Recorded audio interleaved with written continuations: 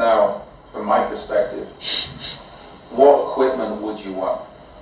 You said you have the small arms, you have everything else. What would you want? Because we were looking at, my conversations up until now is, okay, we were looking to get small arms, drones, etc. Drones are useful, and I think that's why we are going to train those drones.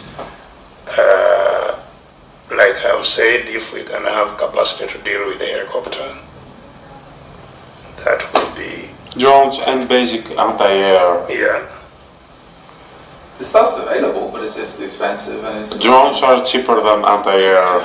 Far more cheaper. Far more cheaper. But the stuff is available. Yeah. But, and they can deal with the helicopter. Depending the range, depending, you know, it's... Maybe on the ground, but I don't know. Like helicopters are vulnerable, because when they're hovering, they're easy to take out.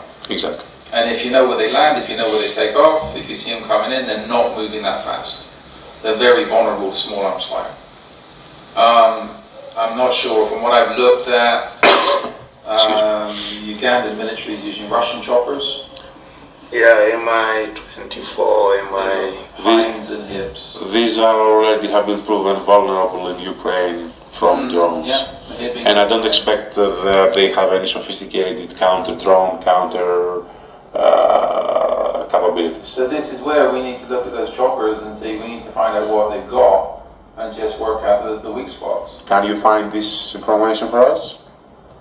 I told you we have some people in the Air Force itself. Okay. Yeah. So again, we can do that ourselves, just assess and see what the guys have been doing over there and what's working and what's not. Yeah. I can get him have a meeting with an Air Force officer who is involved in this.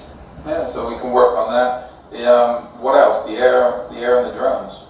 So that saves us time. Because again,